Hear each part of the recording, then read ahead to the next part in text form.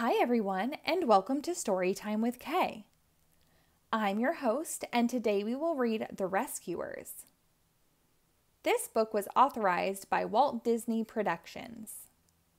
It was published by Western Publishing Company in Racine, Wisconsin in 1977.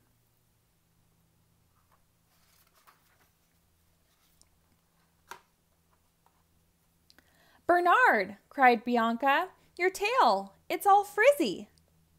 Indeed, Bernard's tail was frizzy, for he was frightened. Bianca had chosen him to help her rescue Penny, a little girl who was in terrible trouble. They had just arrived at Devil's Bayou, where Penny was the prisoner of a horrible woman, Madame Medusa. "Good luck," said Ellie Mae and Luke, the friendly swamp folks who lived there. "Thanks, we'll need it," declared Bernard.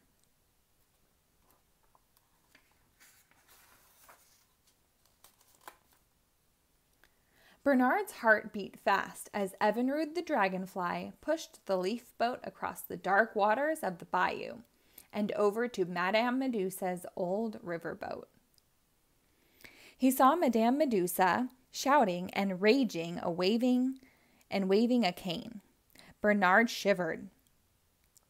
He also saw Snoops, who was Madame Medusa's helper.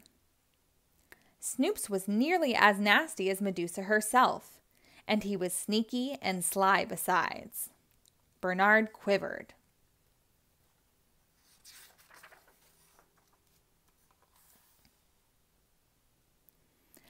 Then Bernard saw Madame Medusa's pets, and he shivered and quivered as though he would never stop. Medusa's pets were two crocodiles named Brutus and Nero. They had big scaly tails, sharp claws, and huge long teeth. "Bernard," whispered Bianca bravely, "we must save poor little Penny from these horrible creatures."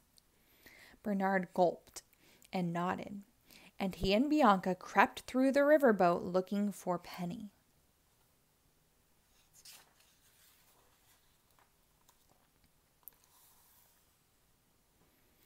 They found her shut up in a small room. She was sitting on a bed, hugging her teddy bear, and trying to think of some way to escape. When Bianca and Bernard saw Penny looking so sad, they became very angry. True, they were only small mice, but they did not approve of people who made little girls unhappy. They told Penny that they had come to rescue her. Bernard called softly down to Evinrude. "Go and get Luke and Ellie Mae," he whispered. "Tell them we need help." Evinrude buzzed a brisk, brave buzz and sped off towards Luke's cozy old shack.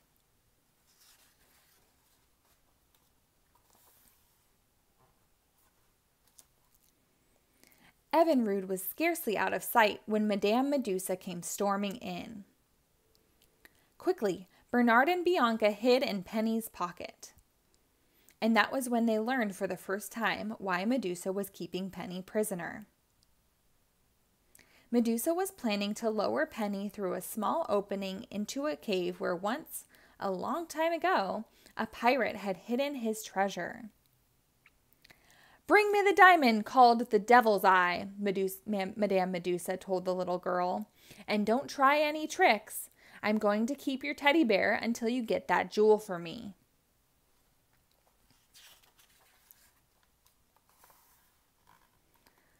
Bernard was careful not to shiver or quiver when Snoops and Medusa and the crocodiles marched Penny off to the cave. He and Bianca hid in Penny's dress pocket as she was lowered into the dark, dank, dripping cave. Penny looked around her, hoping to see where the pirate had hidden the treasure. "Madame Medusa won't let us out until we find the diamond," she said, "and she might even hurt my teddy."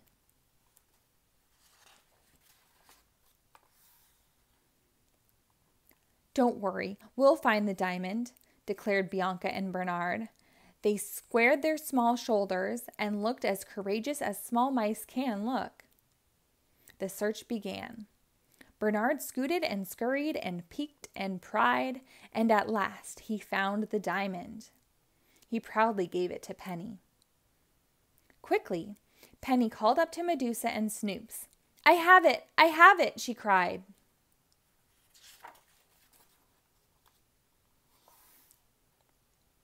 Bernard and Bianca jumped back into Penny's pocket.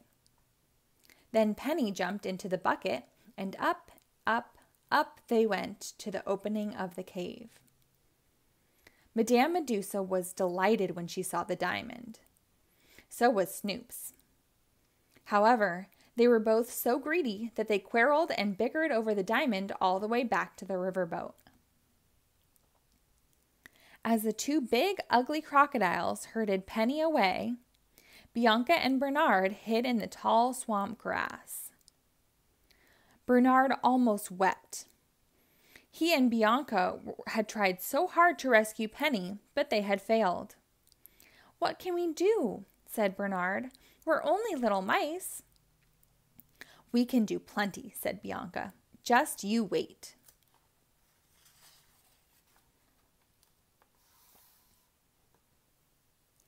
Suddenly, there was a rustling in the grass. Luke and Ellie May had come. So had Owl and Rabbit. Turtle was hurrying slowly, as turtles do, and Mole was blinking his way along. "We came to help," said dear, good Ellie May. "Maybe we are small, but if we small ones work together, who knows what will happen?"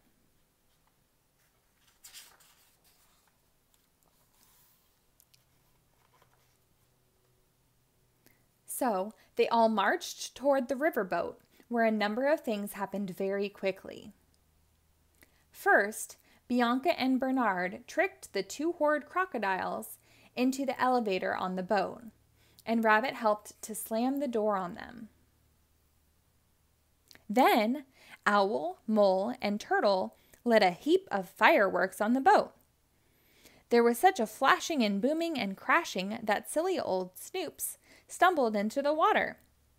Madame Medusa screamed and scooted up a smokestack, and the boat started to sink.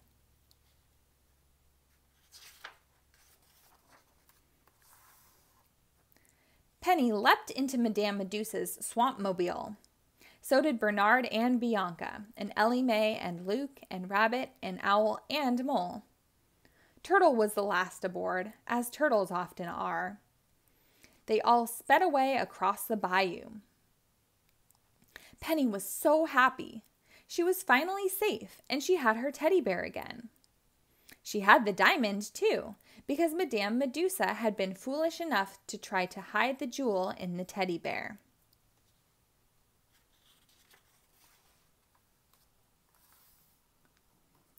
"Bernard, you are so brave," said Bianca. "Oh, I'm not brave at all," said Bernard. "I was so frightened that my tail frizzed." "You were brave even if your tail did frizz," Bianca said. "You did what was right, and that's what bravery really is." Then Bianca smiled her nicest smile. And do you know how happy this made Bernard? Perhaps you do, even though you've never been a small, frightened mouse. The end.